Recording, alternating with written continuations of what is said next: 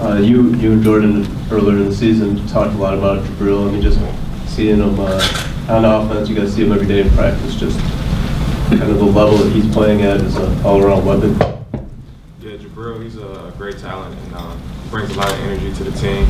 And he can pretty much do whatever he wants to do on the field, athletic-wise, and you know, it's a great asset to have on our team.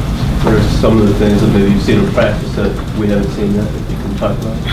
I don't know. Maybe you try to kick the ball before, I don't know. This one's for Ryan or James. Really, Ryan, last year Mitch Leidner, their quarterback, played you guys pretty tough. This year, obviously, they were emotionally charged. He played you guys tough again. Just what'd you notice about him? Maybe, you know, second time around playing against him. I thought he was playing real inspired. I mean, he played a great game. We didn't really capitalize on his mistakes like he capitalized on ours. And I think he did a really good job of that. He's a good player. And we knew he was a good player, but I think he played a really good game against us.